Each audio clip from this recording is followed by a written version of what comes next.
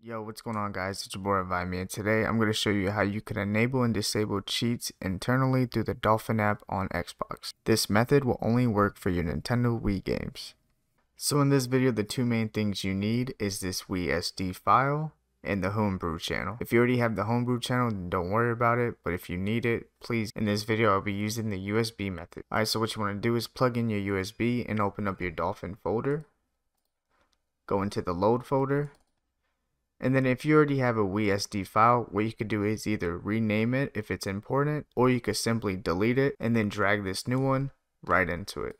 I already have it, so I'm not going to do it. And then make sure to drop the homebrew channel into your Wii games folder. And then once you do that, we're going to head over to the Xbox, open up Dolphin, and go into the homebrew channel. Alright, bet. Once Dolphin opens up, all you got to do is head into the homebrew channel. All you gotta do is head over to USB Loader GX, click load.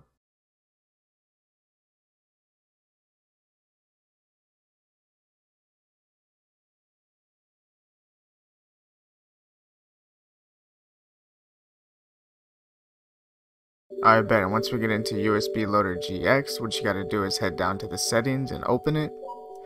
Go into the loader settings. Head over to the scroll, and we're gonna go down.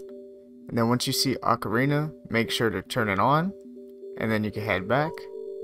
Alright, so we're going to change the disc and make sure to pick the game you want to do this for. And then once you select your game, make sure to close the quick menu. And then give it a second, you should get a pop-up. It should say disk insert detected. All you got to do is click cancel. And then the tabs on the top, all the way on the right side, right here where it shows the disk icon, make sure to select this. And then give it a moment to load.